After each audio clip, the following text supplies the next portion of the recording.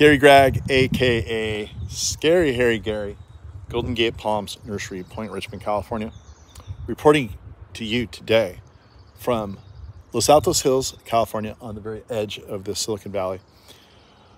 And what am I doing? I'm standing in front of this beautiful avocado tree that I sold here a while back, and in front of this beautiful, beautiful, beautiful landscape with all kinds of wonderful plants.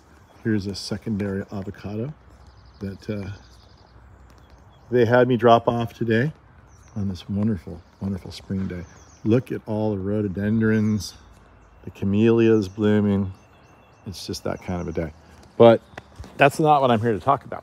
I'm here right now to talk about my friend, Jodi. She is from, can you see it? Can you see it? Can you see it? Fox Landscaping.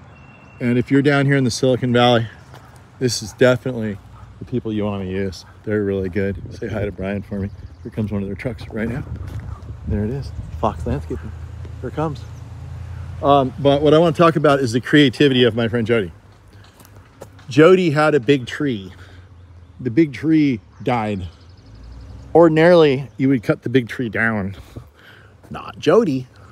Well, in this case, oh, look at the little, you see the habitat? See the habitat that you create, that Jodi created. If it wasn't for Jodi, these little guys wouldn't be having this much fun running around on Jodi's tree. And I'll tell you why. Because ordinarily when a tree dies, you cut it down. Look, here they come. There they come. Those are the guys that make it happen. And, but this tree here had a beehive in it, and the customer was like, I don't want to hurt the beehive, you know? And so Jodi said, I have an idea. We can leave the tree trunk where it is and the bees where they lay. And then we'll put some bird houses. Anybody home? Nobody's home right now. Some bird houses on it, really cute little bird houses all the way up the tree. And then we'll plant some trumpet vines on it. This is the yellow macadamia. Macadamia is the cat's claw vine. That's the claw of the cat right there. It grabs a hold of anything. You could have the slickest of stucco, slickest of concrete, and it'll still grab it.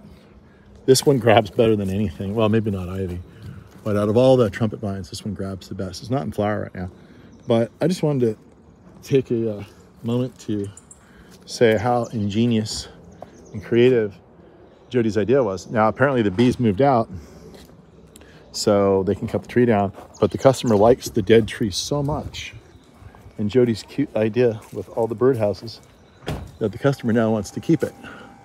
And what's kind of weird and bizarre is I do see a face in the tree. To me, it looks like a nose and an open mouth with a mustache. Maybe it's just me. But anyway, let's give a shout out to Jodi of Fox Landscaping for having such a wonderful idea. And if you are contemplating putting in a really good landscape, I can completely vouch for this company. I've been working with these guys for a long time, and they're really good. So give them a call. And when you do, ask for Jodi and tell her Scary Harry Gary sent you.